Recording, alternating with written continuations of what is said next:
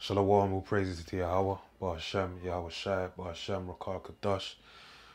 Double wonders unto the apostles and elders of great millstone who rule well, and Shalom to the hopeful elect.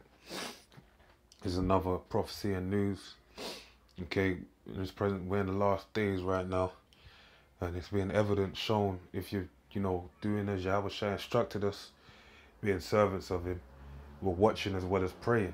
Okay, so we got to be sending up our prayers for defense against that great and terrible day, the day of Jacob's trouble, a day like none other, where no form of evil, the word evil is two words meaning Eve and ill, Eve meaning time and ill meaning bad, so a bad time basically, and that time is going to be bad for Jacob, all right? Jacob being the so-called Negroes, Hispanics, and Native Americans, okay, because the ruler of this society, Esau, which is our wicked twin brother, basically what he wants to do, he wants to carry out what he didn't get to carry out during the time of Genesis, the 27th chapter, which is exterminating us from off the face of the earth, because he lost out on a blessing to us, man. It tells you in Hebrews that he sought carefully with tears, and he also says in the book of Genesis that the time of mourning for my father is at hand, but then after I shall kill my brother Jacob, okay, which is his spirit. So we're in those days. So these prophecies, the main key prophecies, the key two prophecies I'm going to point out that are key unto our salvation, of when Yahweh shall appear to make us and that we should be prepared for his appearing, is the RFID chip, which is known as the mark of the beast, spoke of in Revelation, the 13th chapter, and also is World War III, which is spoke of in many scriptures, talking about the second death, okay, the lake of fire, which is what the prophet saw, how America looked after, the time when the missiles landed, okay, and this is the time that we're in. We're in that time, the time of the end, okay. So now this is from this is an article from The Week, okay, and the title reads: Vladimir Putin warns against World War III. Russian leader blames USA for disrupting global power balance. And that was done by design, because Donald Trump being in office through the spirit of Yahweh Ba'ashem, Yahshai Ba'ashem, Rakar Kadash, what basically happened is the Lord appointed the right man, Lord willing, for the top. I believe that this is the right, we got the right, could say character and office to basically carry out World War III. And that's why Putin is coming with this from out of his mouth. So Russian leader blames US for disrupting global power balance. And Trump is basically throwing a lot of there's a word I'm looking for, man. Because I can't remember it. But he's throwing out a lot of different sayings out there, I'd say. That basically is bringing about uncertainty between different nations and bringing about global tensions. Like North Korea, for example, saying he's ready to destroy North Korea off the face of the earth, okay?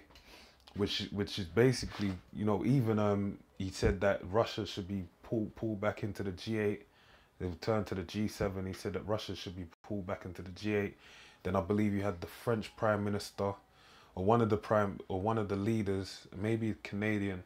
I believe the Canadian agreed with him or something like that, but I believe it was a French Prime Minister said it may become the G6 because they want to kick America out. And that's part of World War III, okay? Basically, the tensions mounting up between Esau, say, how can Satan stand if his kingdom be divided against, if Satan be divided against Satan? So basically, that's bringing about the prophecy he spoke of in the book of Daniel, the 2nd chapter, about the statue with the feet, the toes being mingled with iron and clay, because some were weak and some were strong. So that's bringing about that tension. And also prophecy spoke of in the book of Revelations, where those that were, basically in Obadiah and Revelations, talking about those that were at peace with thee, basically, they're gonna fire their missiles upon America as well, alongside Russia. All right, so reading this article, it says Vladimir Putin has called for a return to strategic purity between the US and Soviet Union that kept the Cold War from turning hot. All right. So he wants them to make an alliance.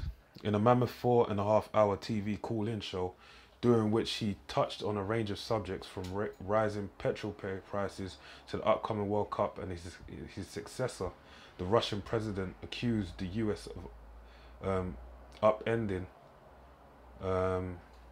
the global nuclear power balance. Why did Putin issue the warning? Responding to a worried viewer, Putin excoriated the US's decision to withdraw from the Soviet-era anti-ballistic missile treaty in 2002. The fear of mutually assured destruction has always restrained and forced military powers to respect each other. So what kept them at peace was the level of basically the respect of power they both had. They respectively looked at respectively, looked at each other for their power that they had and said, you know what, I don't want no smoke. So I'm gonna, just be over here and they be over there. I don't want to be exterminated. They don't want to be exterminated. So we're just gonna get along for getting along's sake. He said the exit of the United States from the Missile Defense Treaty was an attempt to ruin this parity, however it's pronounced. But our efforts in the development of new weapons will preserve this parity. All right. The Finley, so they said, look, they gotta keep basically an arms race at hand in order for America to stay off their back, basically, and World War III to be quelled. The thinly veiled threat aimed at the West follows a huge show of military force at this year's Victory Day parade in the Red Square, during which the latest Russian military hardware was unveiled to great fanfare. On the subject of Western imposed sanctions, which followed the annexation of Crimea in 2014, Putin responded bullish, saying, mind you, they got Crimea through democratic means, right? The Crimeans voted to be of Russia, and that's when a lot of tension come off the back of that. So yeah, it is clear to us that we have to defend our interests and to do so consistently, not boorishly or rudely, in both the sphere of the economy and of defense. Asked whether non-stop sanctions could lead to World War III, Putin quoted Albert Einstein, I know not with what weapons World War III will be fought, but World War IV will be fought with sticks and stones. I don't know nothing about that, but what I do know is I know the answer that Albert Einstein didn't know, through the spirit and power of Yahweh Hashem Shai. Okay, and the answer is Isaiah 9:5, and it reads, for every battle of the warriors with confused noise and garments rolled in blood, but this shall be with burning and fuel of fire. And that's because what weapons do they have? They have nuclear arms at hand. Okay, and that's by design, because the Lord gave them that power, all right, in order for the end to be carried out. How am I forgetting these basic scriptures? It's lucky, bear with me. This is Isaiah 54:16. Behold, I have created the smith that bloweth the coals in the fire. And as if you're aware, a smith is a worker in a form of metal. You had ironsmith, or should I say copper smiths that worked in making copper. You had silversmiths, which works in making silver, goldsmiths, which work in gold, and then blacksmith, which worked in arms, swords and whatnot.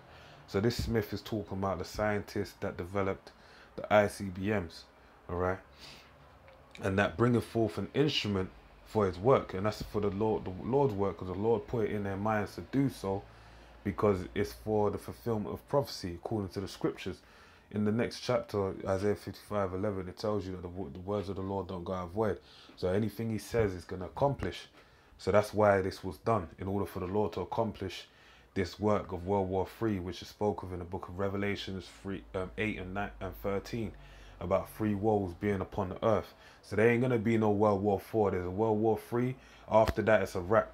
Israel's ruling with rods of iron upon thrones, under the rulership of Yahweh, Hashem, Yahweh Shai.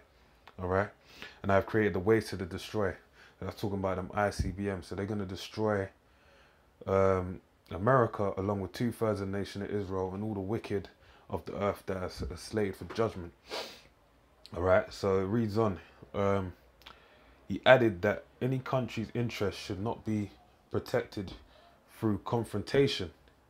Okay, what what is Russia's nuclear capability? Despite the warnings of a third great global conflict, Business Insider says perhaps more than any other country, Russia has a nuclear capability to end the world.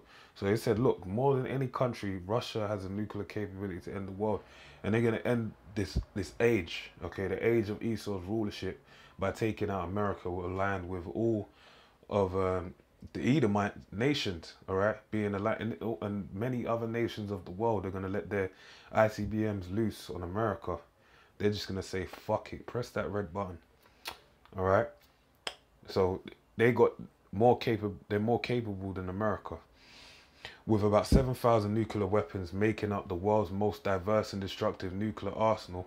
So he says, look, you've got 75. That's a spiritual number as well, 7,000, man. It makes me think of when Elijah asked the Lord about he's the only one left, and the Lord said there's 7,000 that have not bowed their knee to Baal. So the Lord's got, they've got about 7,000 nuclear weapons that's ready to be, and they're diverse and destructive. Different ways are gonna make their way over to America. Putin could unilaterally decide to embark on a civilization-ending war, and that's what's gonna happen, says the news site. During his annual State of the Union address earlier this year, Putin boasted of his country's nuclear capability and seemed to confirm the existence of a Russian doomsday device that could render large tranches of the world uninhabitable for decades. And that's what's going to happen to America. America, it tells you that it's going to be the habitation of doleful creatures, man. And I'll probably end on this, actually. Yeah.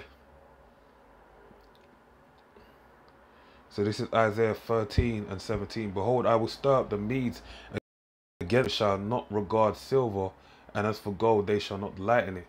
And that's talking about the Russians, all right? They ain't gonna regard no gold or silver. They're gonna want to take America out. Their bows also shall dash the young men to pieces, and they shall have no pity on the fruit of the womb. Their eyes shall not spare children.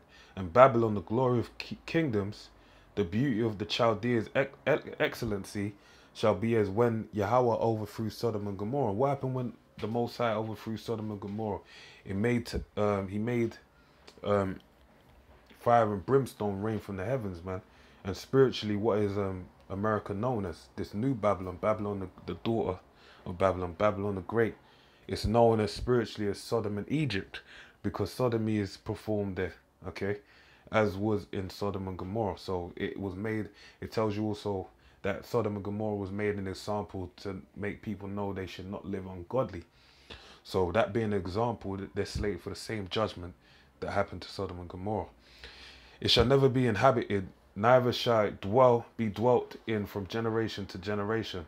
Neither shall the Arabian pitch tent there. Because you got all them Arabs over there in the land of America. They're making good gains of wealth. Even you had the sheikhs, you have OPEC and all these different organizers. I believe, well, let's not even go there. Arabs, the Americans approached them with the idea of the petrodollar. And basically that's what made them Arab sheikhs enter into that blessing where the Lord spoke of in the book of Genesis about they shall be blessed, because they're blessed right now. That's why you got the Saudi Arabia, named after the Saudi royal family. And they're swimming in wealth due to the Americans or Esau really blessing them. So it says they ain't gonna pitch their tent no more, and all those Arabs that go over there and make merchandise as well. Neither shall the shepherds make their fold there. Okay, and all these different diverse people that made a lot of their great riches over in the land of America, which is Babylon the Great. But wild beasts of the desert shall lie there, and their houses shall be full of doleful creatures. Okay, so this is going to happen because America is going to turn into a lake of fire. Then when it simmers down, all right, and gets reestablished, it's going to be, the smoke's going to be, is going to be seen of it for a very long time, then it's gonna turn into a desert land where, you know, we're gonna take over our children and make them behold it and say this, and we're gonna tell them the stories of that place, what happened over there. All right, and it reads, but wild beasts of the desert shall lie there, wild beasts of the desert, and it's gonna say what types of beasts they are, and their houses shall be full of doleful creatures, and owls shall dwell there, and satyrs shall dance there, and the wild beasts of the island shall cry in their desolate houses, and dragons in their pleasant places, and her time is near come, and her days shall not be prolonged. So that's the end of America, okay? Where you're gonna have desert form creatures all over there, and it's not gonna be the great nation it is today. It's gonna be brought to naught. All right. So with that, I pray you edified. Shalom.